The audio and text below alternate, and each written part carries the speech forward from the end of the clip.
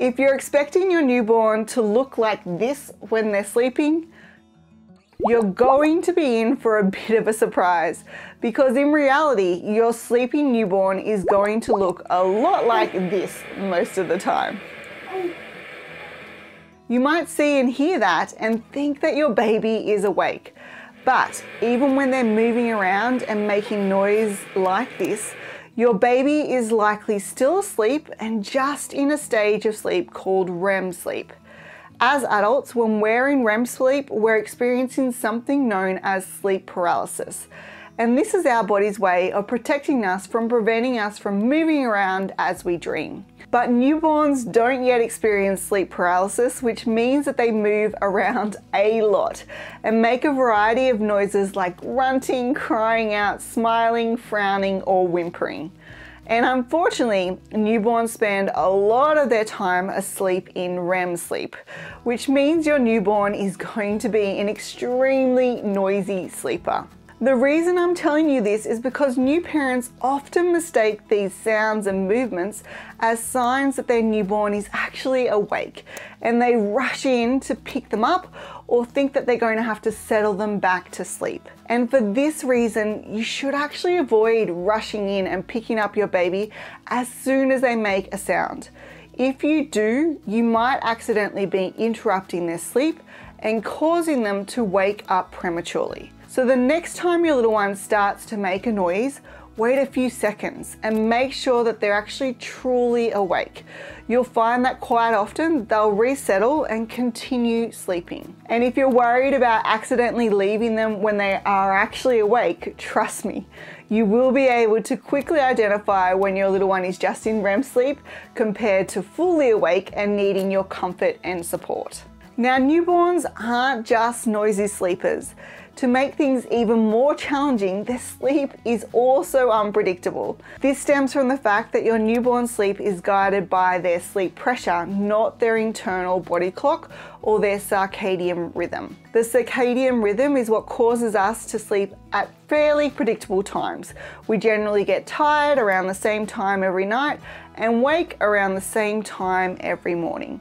But because your baby's drive to sleep is determined by sleep pressure, your newborn will simply fall asleep whenever they are tired and wake up when they are hungry, uncomfortable, or no longer tired. And that's why the length of their naps is so unpredictable. For example, for the first nap of the day, your newborn may sleep for 2 hours, and then the second nap might only be 20 minutes, followed by a 30-minute nap not long after.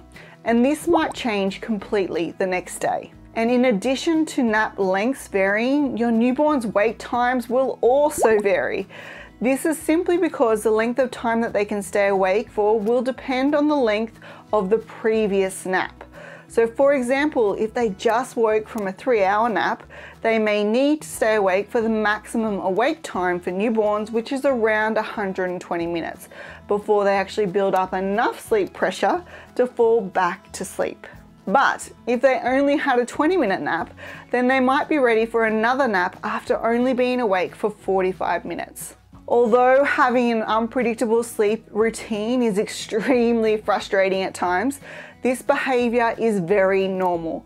And unfortunately, it isn't until around 6 months that your baby's sleep routine will become a lot more predictable. But hopefully by knowing this, you feel less pressure around your little one's nap times and schedule, and understand that this is just a normal part of newborn sleep. Now, to make naps a little less confusing, I have developed a new parent's guide to naps, which you can get by clicking the link in the description box below. And this will just give you a little bit of a guide around what you can expect for your baby's naps for the first 3 years of their life. Now let's talk about your newborn's bedtime. Up until 3 months of age, their bedtime is more like just a late nap. And by late, I mean 10 or 11 o'clock at night, which is very normal for a newborn. At this age, you shouldn't be expecting them to be going down for the night at 7 p.m. That will happen, but not yet. When they do go down to sleep before 3 months of age, it's also completely normal for them to wake multiple times during the night. In fact, it's completely normal for them to wake every 2 to 3 hours for a feed at this age due to their small stomach. The good news is that after 3 months of age, your baby will gradually move their bedtime to an earlier time and start to have a longer stretch of sleep at the start of the night. For example, instead of going to bed at 11 p.m. and waking every 2 to 3 hours for a feed, after 3 months, your baby may go down for bed at 8 p.m. and routinely sleep for 5 hours before waking for their first feed at 1, then again at 4, and then waking for the day at 7. Now, this is just an example. I'm not saying that that's the exact schedule your little one will follow, but it shows the changes that you can expect as they get a little older. One thing we haven't talked about yet is your baby's sleep environment, which is actually really important.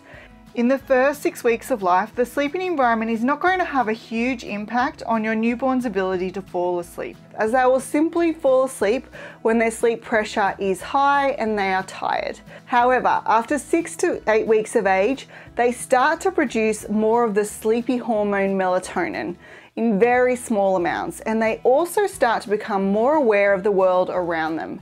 And at this point, their sleeping environment starts to have an impact on how easy it is for them to fall asleep and then stay asleep. If the environment is not conducive to sleep, then your baby is more likely to have shorter naps and take longer to fall asleep. An environment which is conducive to sleep for any baby has 3 key features. The first feature is darkness, so it needs to be dark enough that you can't actually read a book, and this should be for naps as well as nighttime sleeps. The darkness does 2 things. Firstly, it helps to neutralize the environment and make it easier for your little one to fall asleep and start linking sleep cycles when they are developmentally ready. And secondly, it encourages your baby's body to produce melatonin, which is the hormone that promotes sleep. The second key feature is the bedroom needs to be cool. Generally, babies sleep best in rooms that have a room temperature of mid-60s to low 70s Fahrenheit or 18 to 21 degrees Celsius. If you're unable to achieve this room temperature, then you just dress your baby appropriately for the temperature of the room. Because if the room is too hot or too cold, your baby is going to wake up from naps more frequently and have shorter naps, as well as wake more frequently throughout the night. And the last key feature is the bedroom needs to be quiet. Everyone sleeps best in a quiet room. Of course, your newborn will eventually fall asleep in a noisy environment. However, they're going to fall asleep a lot quicker and stay asleep for longer if the bedroom is quiet. Now, obviously, we all live in extremely busy households, and achieving the ideal sleep environment can be challenging. So make sure you check out this video next, where I share with you my favorite baby sleep products, which actually make it possible for you to create this ideal sleep environment and improve your baby's ability to fall asleep and stay asleep for longer.